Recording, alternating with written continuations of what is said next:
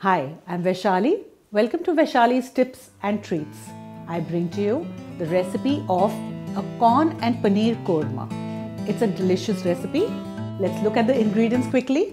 I'm going to use some ready-to-eat corn, onions, tomatoes, ginger, cream, green cardamom, cloves, salt, red chili powder, clarified butter, paneer, and garnish with some coriander leaves. So let's start.